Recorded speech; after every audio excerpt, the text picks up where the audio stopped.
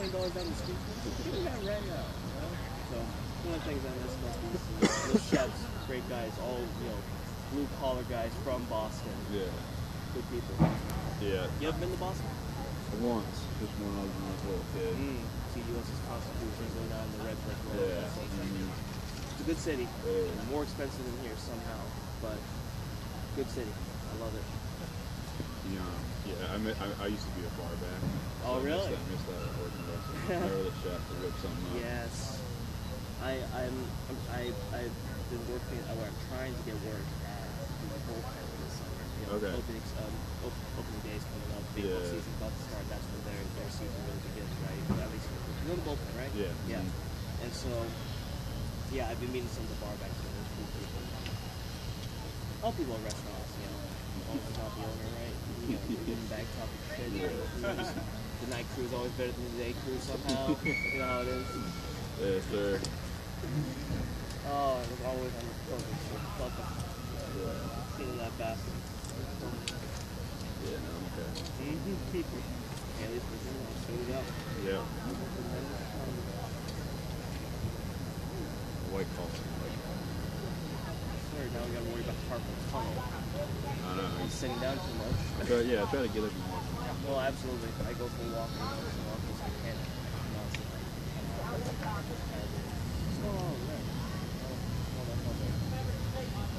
Oh, that would be at Salazar. Why does someone have an empathy for? I think he's giving a tour. Oh, I see. Follow. So you skated for the State of the Union last night? How was that? It was good. Was it with your were your whole staff there? No. You were driving, right? Yeah. I was there too for a year before Luke came in. It's a grind. Yeah, I'm sure. I mean, I'm sure it's a grind for you too. Yeah, no, it's cool though. I mean, obviously I get to see some really cool stuff. So. Yeah, and you get FaceTime with the member. Yeah. They actually get to remember your name. That's awesome. Yeah. I'm not. I figured too many territory. It's the rituals. Yeah. The baptism of fire, I guess. Yeah. Yes. I envy those fucking staffers this week. I should drive here all the time. I've never heard of it. I've heard of it. I've heard chiefs, chiefs and LDs just, part-time driving.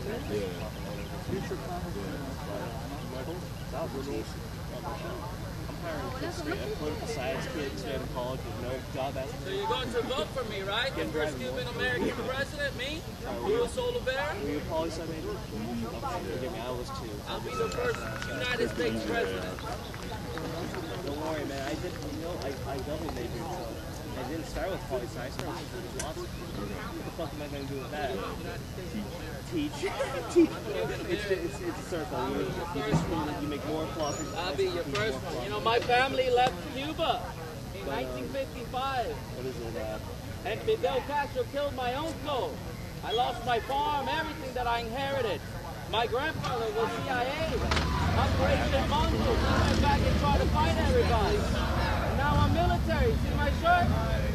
Yo voy a ser el próximo presidente. This is me right here. If you guys like Cuba, that is me. That's fine. You can let them know. I am the press conference. You're welcome. You're going to vote for me. You start tearing down your whole thing. You'll do a better job. Where's Maria?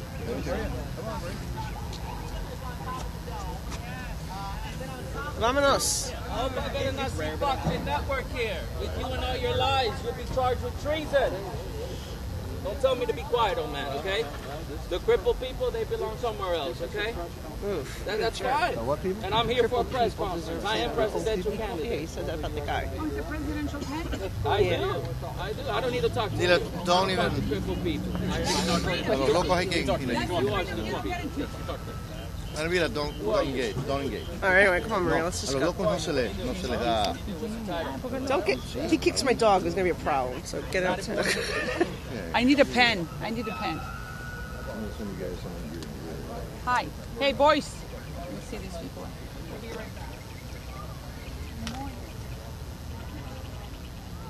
Can we get the police? Better vote for me. Yeah. Get the Capitol Police. Yeah. Sure. Yeah. Take Capitol.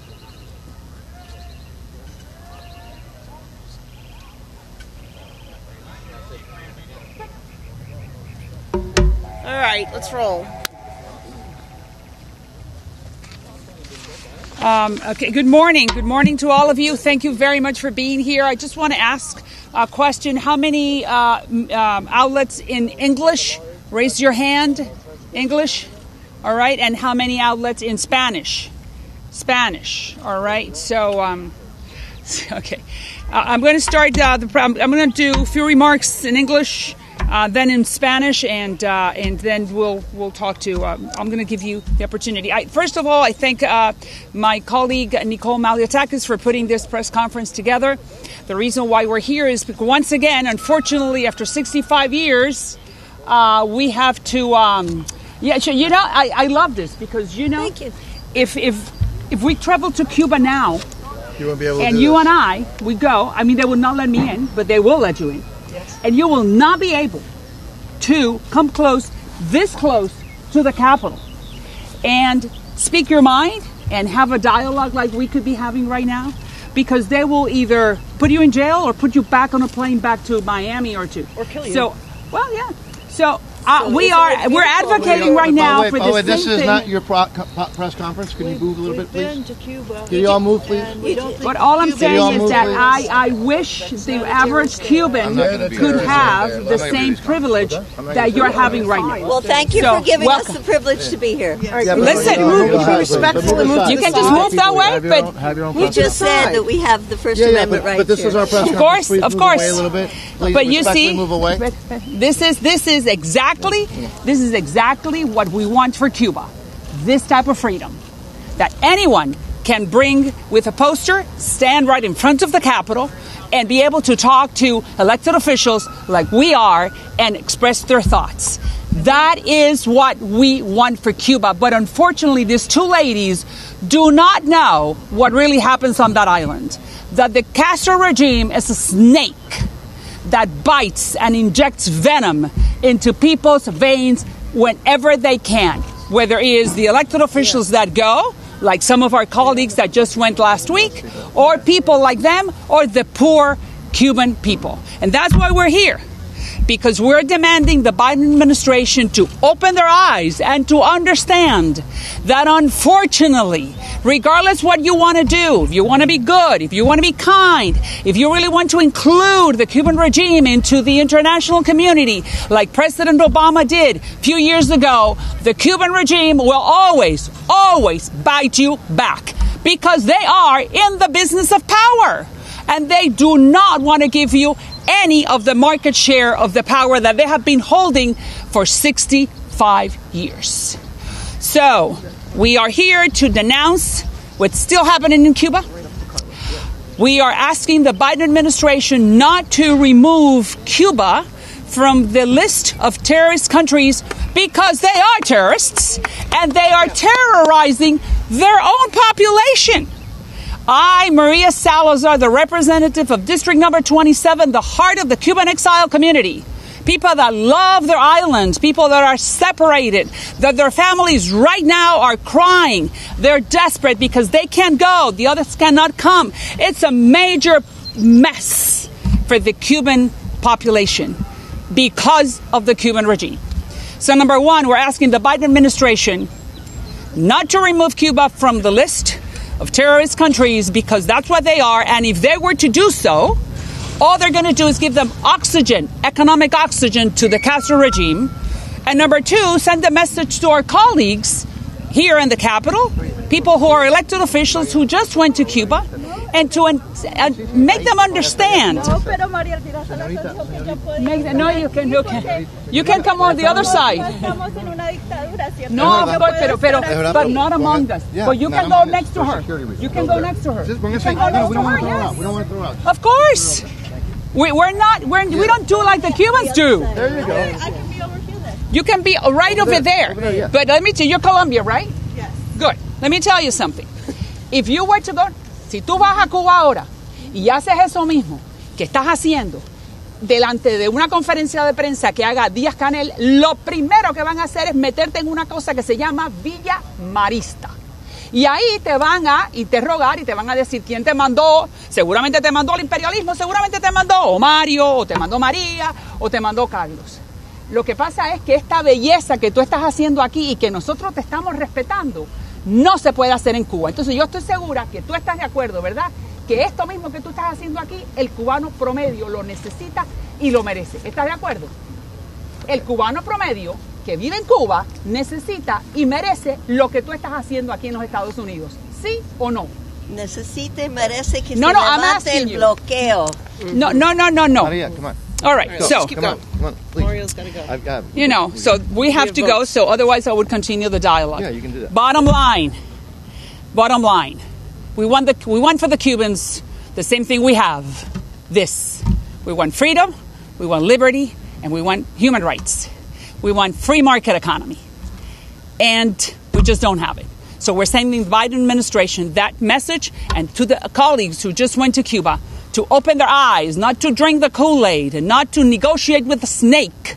Because once again I say, the Cuban regime is a snake that will bite you every time you come close and will inject venom into your veins to kill you. Because they want to preserve the business of power. I thank you very much. Now tengo que decirlo en español. Muchas gracias a mi compañera Nicole Maliatakis y gracias a todos ustedes por estar aquí. Estamos en el Capitolio, un día precioso, cerca al lado del poder de la democracia en este país, para denunciar nuevamente lo que está haciendo el régimen, el comunismo en Cuba, el régimen de los Castros. ¿Y qué es lo que está haciendo? Está haciendo, como siempre, tratando de suprimir las libertades del cubano promedio. Y estamos aquí para pedir dos cosas: que no quiten a Cuba de la lista de países terroristas y que nuestros compañeros que acaban de venir de la isla, compañeros que son elected officials, que también son congresistas, que fueron a reunirse con Díaz-Canel, que entiendan que se están tomando el Kool-Aid, que no piensen que los cubanos verdaderamente tienen buenas intenciones, que el régimen castrista lo único que es una serpiente, que lo único que quiere hacer es morderte y meterte en las venas veneno para que te mueras mientras que ellos se mantienen en el poder, porque ese es el único negocio en el que están, en el del poder, no para darle al resto de la población cubana ningún tipo de beneficios. Ese es nuestro mensaje. Hablamos después si ustedes quieren y le voy a dar la oportunidad ahora a Nicole Maliatakis o a Mario. Thank you. Gracias, Maria. Buenos días. Good morning. Buenos días. Thank you all for being here in freedom, where you can express your opinions, and that's why we are always okay with folks who have a different point of view, even if they are consistently on the sides of the enemies of the United States. We live in freedom. A group of our colleagues recently went to Cuba. It's interesting, they didn't announce it to anybody, they don't have to. And among the messages that they brought back was to try to remove the regime off the state sponsor of terrorism list. Why is the regime on the state sponsor of terrorism list? Because it is, according to law, a state sponsor of terrorism. They harbor fugitives from American law, including cop killers. They, by the way, are now training troops. They are trained in Belarus, Cuban troops by Belarus military, even to fight for Russia in Russia's invasion of the Ukraine. That regime is a close ally of every U.S. adversary and of every rogue regime, whether it's Communist China, Iran, North Korea, you name it. They were caught even attempting to smuggle 240 tons of weapons illicitly, illegally, into North Korea, another terrorist regime. And I can go on and on and on. I can also go on about Mr. Manuel Rocha, who has admitted to spying for the regime for decades. Or how about the other convicted spy, Ana Belén Montes, one of the most damaging individuals as far as espionage against the United States, who potentially is even responsible for the death of an American hero. And we can go on and on about why it is on the list of state sponsors of terrorism. So our colleagues obviously have the right to go wherever they want to go. But the fact that their message is not to demand freedom, elections, for the regime to stop helping terrorist groups and rogue nations around the country. Their demand was not to have to turn over to U.S. authority those who have been living the high life in Cuba, harbored by the terrorist regime, who are on the most wanted list by the United States. No, the request is to once again ask for things that the regime wants in order to help itself stay into power. And let's be very, very clear. At least these individuals that went are consistent. They were among a relatively small number who even voted against a resolution by our Democratic colleague, Debbie Wasserman Schultz, condemning the crackdown of innocent people, including, by the way, minors, who have been sentenced to decades in prison in Cuba for the simple act of peacefully asking for freedom.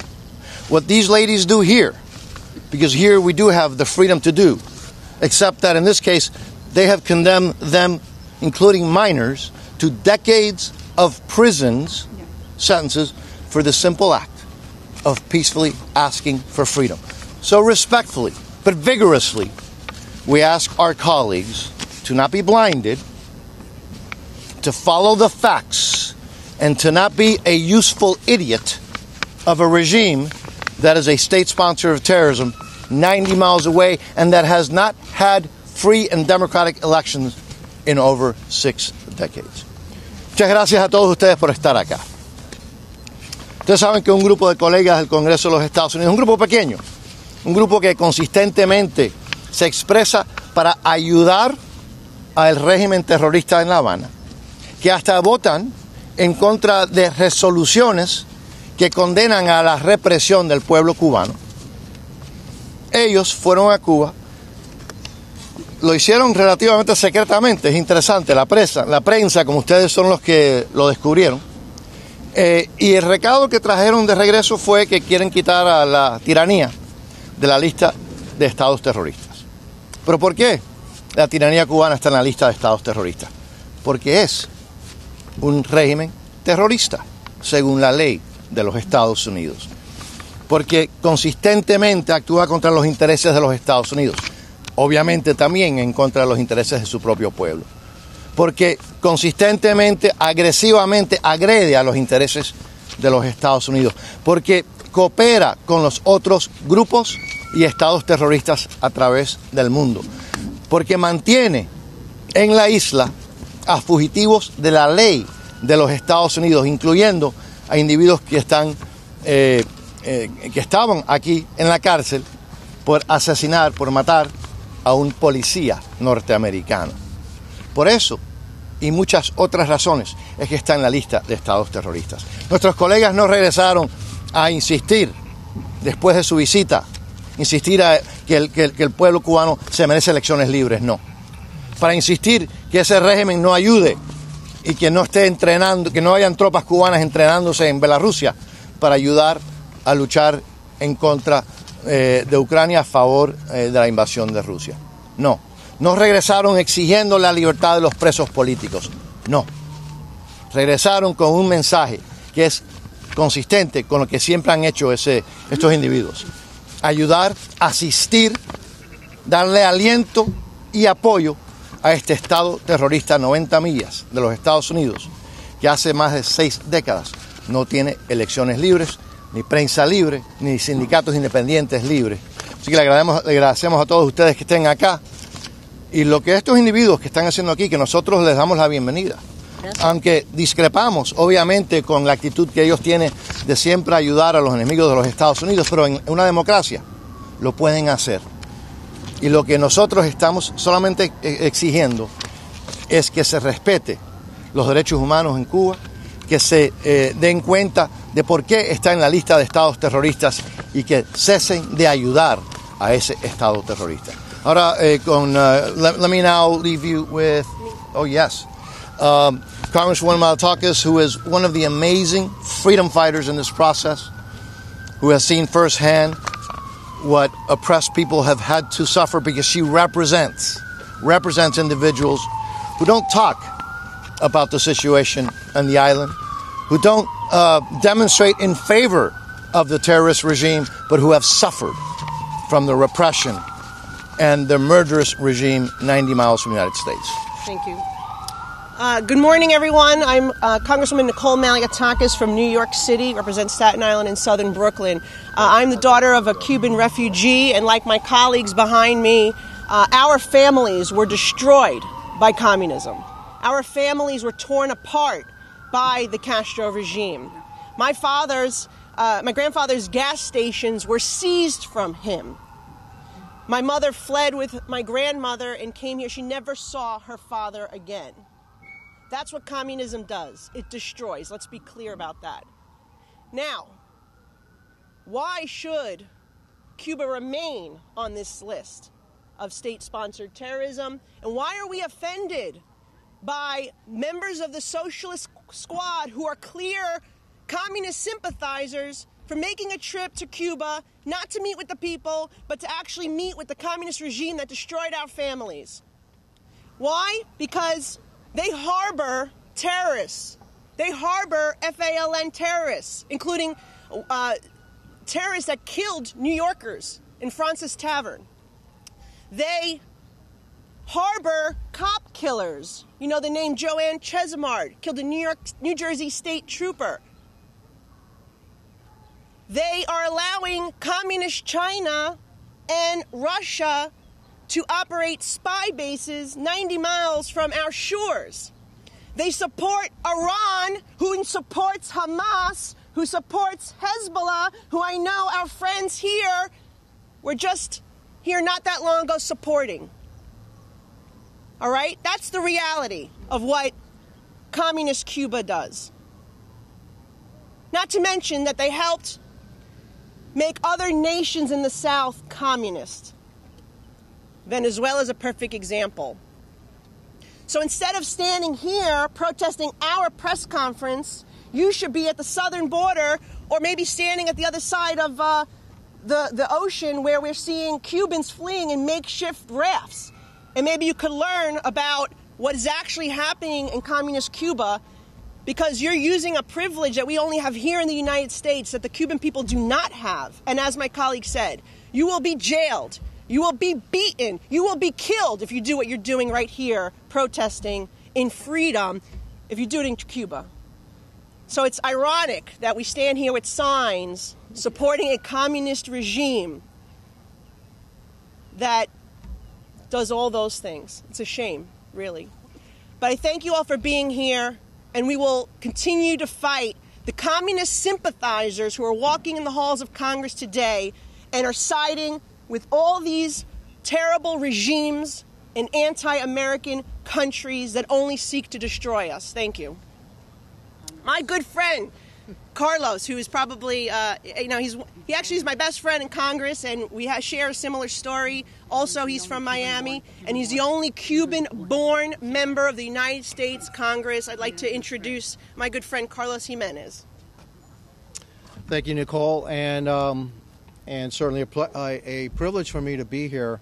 And Nicole is right. I thank God every single day that my mother and father brought me here to the United States and the land of the free, where I can actually, I have freedom. Freedom to choose, freedom to speak, freedom of religion, freedom to elect whoever I want, vote for whoever I want. And I was brought here when I was almost 7 years old. And I wholeheartedly, I'm in favor and in agreement with everything that's been said so far. I'm here to protest what Representative Yayapal and Representative Omar did, try to secretly go to Cuba, talk to the regime that has been oppressing my people for over 64 years. A regime that has basically destroyed the island. Cuba used to be the jewel of the Caribbean, and now you have millions of people that have fled the island. Many of them had to jump on makeshift rafts just to get out of Cuba. Now, whenever you have a country that doesn't allow its people to freely travel out of the country, that should give you an indication that there's something wrong in that country. And yet these two representatives travel to Cuba to try to lift an embargo that is there to put pressure on the regime to have free and democratic elections, and also to lift them from the list of sponsors of state terrorism.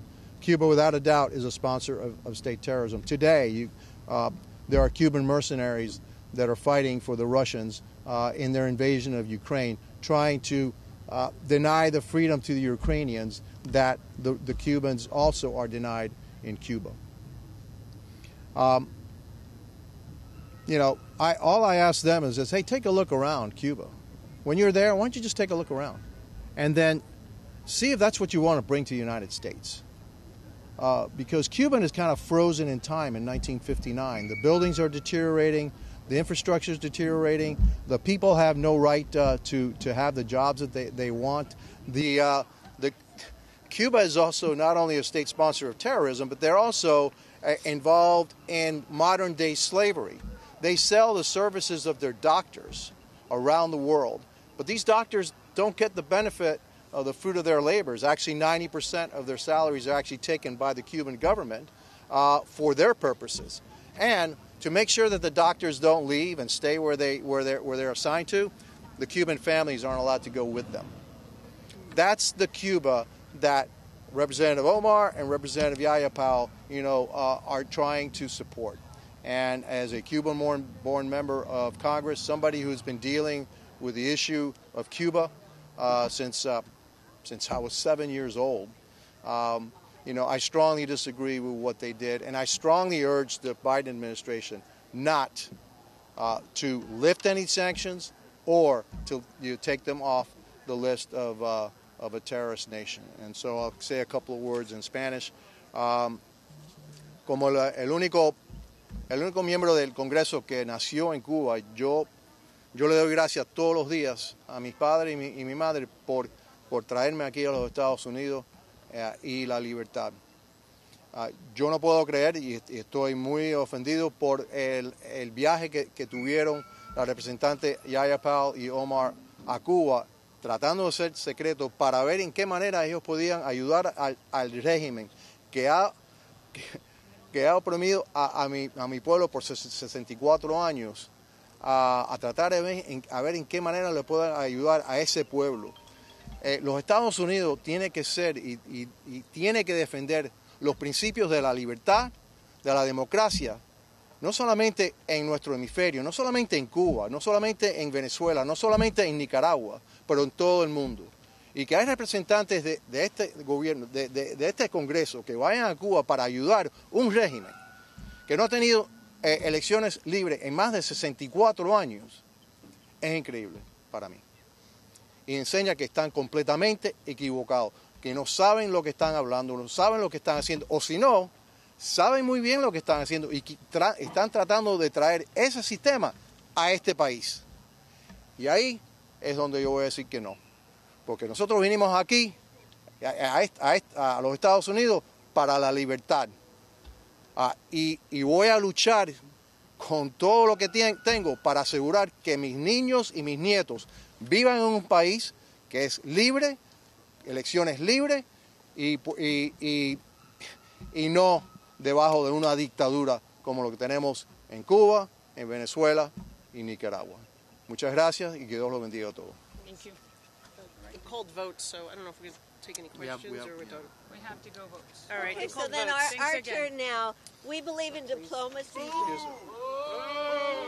And we think that we should go to any countries to try to improve relations with them.